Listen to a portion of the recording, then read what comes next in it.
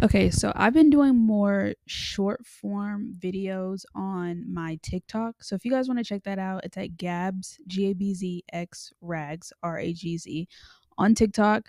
I've been doing more form videos just about the devotionals and the things that I've been learning in my journey and everything. And I'm starting this episode saying that because I know some of y'all are gonna be like, Gabby, it's been a few weeks. Where's the podcast? Where's the podcast? And if you followed the podcast's Instagram, you know that I've still been going. This is not like a oh, I had a tough time, I was struggling. No. Like I've still been going, I've still been pushing, but I've just been doing more like short form stuff and posting it on TikTok. One, because it's easier. Two, it's been blowing up over there. People really love the short form stuff. So I've been doing that very consistently, but I have missed the podcast. Like I have missed just sitting down. And since I went a while without it, like I kept just putting it off. But as soon as I sat down in this chair and I attached my mic and put on my headphones and stuff, y'all, I felt so at peace, so at home. So I'm back. I don't know how many times I have to do this, be like, I'm back and I'm here to stay. But like I never really left. I have been continuing basically what I do on here. I just do it in 2 to 3 minutes on the TikTok. So if you want to keep up with me, you can go there too. It's just not mainly that. Like I'll post one of those videos probably every other day or every day. But that's where a lot of like my fashion content and stuff is. So do with that as you will. Okay. But today we're gonna be talking about if you're audio, you can't see all the gestures I'm making, but I'm really doing a lot. Like why are my hands in the camera? What's happening? Anyways, but those are only for the YouTube people who actually watch on YouTube. So if you know, you know. Also, we've got a little upgrade on the podcast. If you're on Spotify, you can actually watch it video version 2, which is very cool. Don't know what I did to deserve it, but you know, it's an option now. It's there, and I choose that version every time. So if you're on Spotify listening, you can also watch if you'd like. It's up to you. It's totally up to you. But today we're going to talk about our feelings and how our feelings are just not important on plan. We're going to talk about our feelings as and like how that what that pertains to when being a Christian, because this generation is super big on this is how I feel, my feelings matter, this is how I feel, so this is what's going to happen. We are huge on feelings. And not to say that feelings are like a bad thing. Obviously, God gave us feelings. It's just everything is within moderation, because a lot of people, mm, our generation will be like, I feel like this, therefore I'm not going to do what I'm supposed to do. I'm not going to do this because I just feel this way. I feel so much anxiety, so I'm just not going to do my responsibility. I'm not going to do what I said I was going to do because I just feel like, and not to mean it in a bad way, because I feel like the way I'm toning it, it does sound like it's in a bad way, but it's like perfectly reasonable to, you know, act on your feelings. Our feelings is what makes us us, you know. But when you're walking a Christian life, this is something I had to learn, that you can't follow your feelings when you're a Christian. You cannot always depend on how you feel. And I'll give an example. So this past week I went to my very first influencer event. Biggest, one of the highlights of my life, something I'll never forget.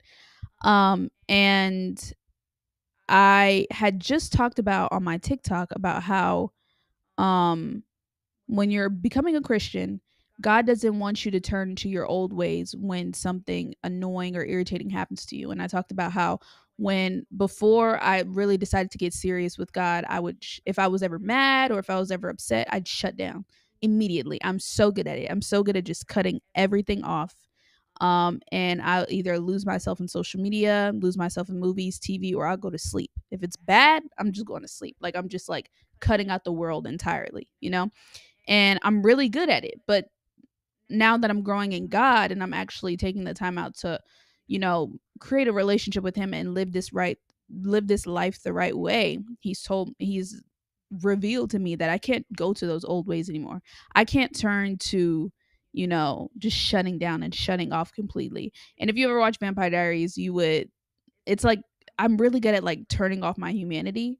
Like if something doesn't go my way, just like a quick like shutdown happens at me, right? And I've been really working on it because things are always happening. Nothing's ever going the way it's supposed to. And I've really been working on trying not to just shut my like whole entire existence off in my mind because it's not going the way that I planned it to. And so I was talking about how God doesn't want us to do that, right? Next day, it's time for me to go to my influencer event. Very first influencer event. I've told everybody about it. All my family knows. I'm all dressed up. I'm glammed up. I look great.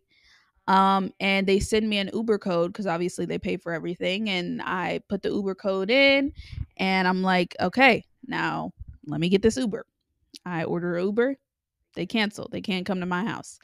I live in LA. Everyone knows this, but I live in the valley. So I'm very far out. It takes me like 35 on a good day, 35 minutes to get to LA, like downtown LA. But I live kind of far. So no one really comes out here. It's not the city. It's very hard. And I've had this issue before with another brand when I worked for Hollister and they were sending me to New York. um I couldn't get an Uber. Like it was so hard for me to get an Uber to catch my flight. Luckily somebody came and it was like 2 in the morning or something, but I was freaking out, right? Fast forward to that day, which was literally a few days ago. um I'm trying to get this Uber. I had an hour, so it takes me 50 minutes to get to the function, right? And I need to get this Uber now or else I'm going to be late. And I order one Uber, cancels. It says we can't come get you. I try to it again. They cancel again. I tried again. They cancel again. I tried about 4 or 5 times. By this time, I'm like, okay, it doesn't matter if an Uber comes now or never. I'm going to be late. Now I'm going to be 30 minutes late. And I'm so upset. And I'm sitting on my bed and I'm like, I really want to shut down. I'm so quick to what really kind of like pushed me over is we only had my dad's car here. My dad's here, but he's in the shower. So my dad's in the shower. I can't even tell him because I know my dad would be like, okay, let's get in the car. Let's go. He'll drive me, right? But at the time, exactly when I needed him, he was in the shower, right? And I'm like yelling at him in the shower. I'm like, I need you. And he's like, well, I'm in the shower. And he couldn't come out, obviously. Okay. And I remember I sat on my bed and I said, are you for real? Like talking to God. I'm like, are you serious? I can't have this one thing. I understand that you take, and I'm literally just letting him have it. Um, I'm like, I understand you take us through situations, but geez, like you can't just let me have this one thing, can you? And I'm like, it hurts to even like think about now because I can't believe I said most of these things, but I was just angry. I was like, are you for real? Like, this is the one time, like, you've given me this opportunity and now you're going to have me be late. Like, all I needed was one Uber. One person couldn't pick up the thing. Like, and I was just going off. And then right after I said what I wanted to say, just venting, I felt myself about to just shut down, like go into I don't care mode. Like, who cares if it actually happens? I don't even care, you know? And right when I was about to, I'm on my phone, right? And I accidentally pressed the video of me talking about me not doing this anymore, me not actually giving in to this way of living anymore. And I go, are you for real? Like, and I'm watching it. I'm about to scroll back out because I don't want to hear. I don't want to hear anything. I'm the type of person where, like, if I'm in my mood, don't try come and fix me. Like, let me, please go away. So I was about to exit out of the video, and I'm like, are you for real? And it's just playing in my mind. I'm like, I talked to my dad about it. I was like, this is kind of crazy that, this is, I just talked about it. I just preached this in quotations because I'm not a preacher, but I just preached this to what, 10,000 people. And now I'm facing it the very next day. And now I have to live it. And it's just crazy that that's what happened. But I didn't go by what I felt. I was about to shut down. That was the whole point of that story. We're 10 minutes in and I'm not even on my notes. Come on now. But the whole point of that story was that I felt like shutting down. I wanted to shut down. Every bone in my body told me to shut down and just not care. Like, I was about to just not go. Like, that's how angry I was. I was about to just cut it off completely, cut the feelings off, cut everything off, and just sulk, right? But nothing comes easy to us, especially Christians, because we're destined to be great. So nothing comes good to those. I mean, nothing comes easy to those who are great. And we get have these moments so we can have these stories to tell other people, share with other people, so other people can relate and know that no, it's not just you. It's not just you going through this. But I didn't go by what I felt, and I wanted to go more into depth about not recognizing when it's you feeling something and not going by what you feel. So I got the story from a devotional. I'm doing this plan on the Bible app, and it's like talking about your mindset or whatever. And on day 4, it was talking about confess what you believe and not what you feel. And it had this crazy quote in it that I just talked about on TikTok, but I want to bring to you guys. It said, "Don't use your mouth as a thermometer, which only reads the temperature of your current condition, but use your mouth as a thermostat, which changes the temperature of the condition of your life." And I thought that was, I've never heard that before, and I'm so surprised I've never heard it before, because it kind of gives iconic, you know what I'm saying?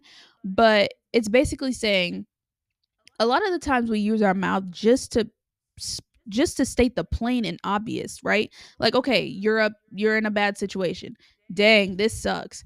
Dang, this is so annoying. Why does this always happen to me and my situation? Why can I ever get anything good? Why can I ever get anything easy? Why does there always have to be an issue? And those words have power. Your mouth has power. The things you speak have power. And instead of using that power to state the obvious and just um instead of using that power to dictate what the temperature in the room is, we could use that power, that very same power, to change the temperature in the room, if that makes sense. And I thought that was such an interesting way to state it, because that's visual and it clicks in my mind. And this is something I just want to tell everybody. Like, don't let your situation um dictate itself. Like, you could always switch it up, and your words could do the same. And there was a few scriptures that they talked about in this. First, Joshua 1 and 8, "This book of the law shall not depart from your mouth," which is what the Lord told Joshua. There's another one, Joel 3 and 10, "Let the weak say I'm strong," which means don't speak what you feel all the time. Otherwise, your mind can't change. Learn to speak God's word instead. And Jesus did that in the wilderness. If anybody knows the wilderness story, Jesus, he fasted for 40 days and 40 nights. It's in Matthew 4, I believe. Yes, it's in Matthew 4, verses 1 through 17. Jesus, he was in the wilderness. He fasted 40 days and 40 nights, and he was hungry. I think sometimes when we think about Jesus, or at least when I think about Jesus, I know him as like this big, grand, like God, basically. And so when we're talking about him being on this planet, we're still thinking of him as this like huge, just omnipresent God, right? But when he was on this earth, he still felt everything that we felt. He was tempted with the same things that we were tempted with. And in this story, it really brings that to pass, because Satan tried to tempt him 3 times, right? And it's not that Jesus didn't feel that temptation. Satan knew what he was doing. Like, for the first temptation, it was physical, right? Jesus had fasted for 40 days and 40 nights and was hungry, like clearly starving. Like, I can barely do Tuesdays and Fridays from 7 a.m. to 12 p.m. of fast. So for him to do 40 days and 40 nights fasting, he's hungry, right? And Satan goes, "If you're the son of God, turn those stones nearby into bread." He knew that would tempt him. Satan isn't stupid. Okay, he knew that would, really tempt him, because obviously he would want bread because he's hungry. And Jesus said, "No one can live on only food."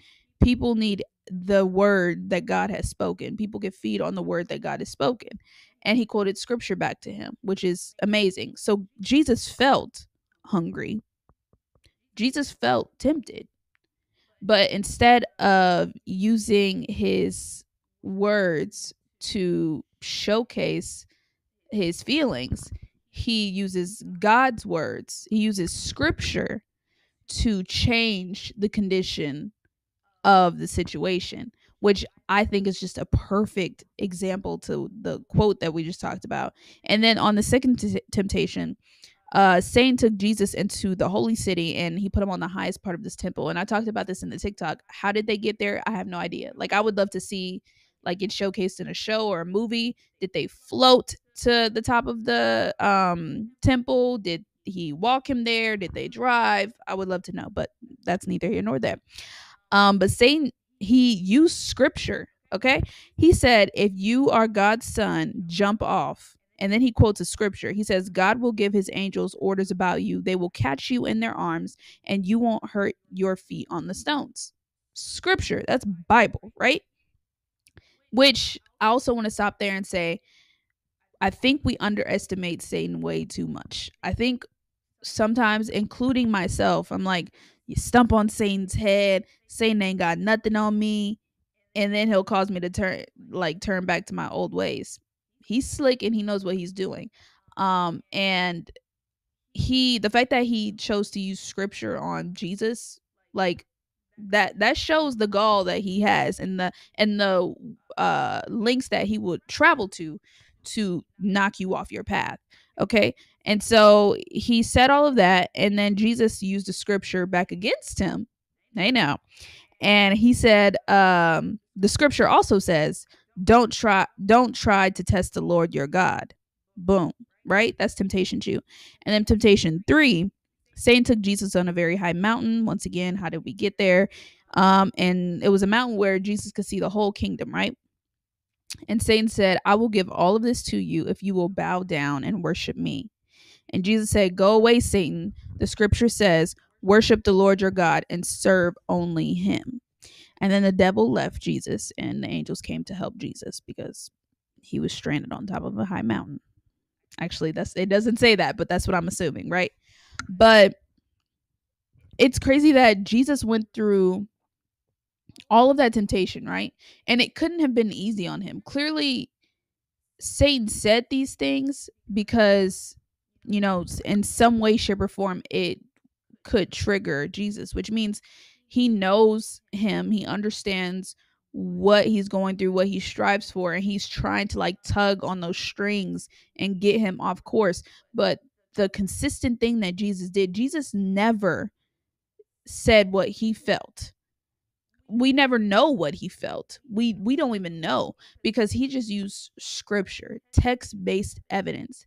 And what I also thought about is if he was able to off the dome think about scripture in this situation, can you imagine what his study life must be like? His like Bible, his devotionals, and how often he does it and how much he studies the word in order for him to have 3 separate occasions where he uses a different scripture to fight off Satan. And it really makes me want to like level up as well, cuz I mean, I'll be honest, I do once a day. In the morning when I get up, before I touch anything else, I do my devotional and I pray and I worship. I do it once a day. But it makes me wonder, like, should I know I could do more, and should I start doing more? Because it's very vital that you know your word, and it's very vital that you're able to recall things when it's time. But back to the main point, which is uh faith over feeling, basically. um we can't revert to what we feel. We can't revert back to the way we used to do things and the way we used to attack things. I know some people are very avoidant, so if issues arise they choose to avoid the issue. But what if God wants you to face the issue head on? Are you going to listen to yourself, or are you going to listen to him? And it's just a matter of, you know knowing your place, which is very important, which is something that wasn't very hard for me to pick up because I've always been a very not proud of it, but I've always been a very like rule follower. Like, I never really had a voice for myself. I just did what I was told, did what I was supposed to do. I followed everybody else, right? So it kind of shows in my Christian life where it's not very hard for me to be like, Lord, I'll take a step back. You can do it. You gotta take a step back. It's not hard, but I know for other people it can be hard. There are people out there who are very strong willed. Not saying I'm not, but who are very like um just choose to only listen to themselves, I guess. And that could be harder for you to realize that God's first in your life. Yes, it's your body, but He's the creator of your body. You put Him and then it's you. Okay. And at first it sounds daunting, but if you realize that when He's in front of you, He's protecting what's behind, which is you, um, it's more comforting. In a sense, it's more comforting when you realize that God loves you and He only wants the best for you. It's easier to let Him take the reign. And yeah, things might seem just so bad right now, and thing after the next, one thing after the next is just bad thing after bad thing. But we can't turn on God. We really can't turn on God. And I'm kind of getting off my notes, but in my situation that I gave in the beginning, I was turning on God. I was like, can you be so for real right now? Like, do you have to do this right now? You can't give me a little break. Meanwhile, He's up there working for my good. Like, chill off the brother.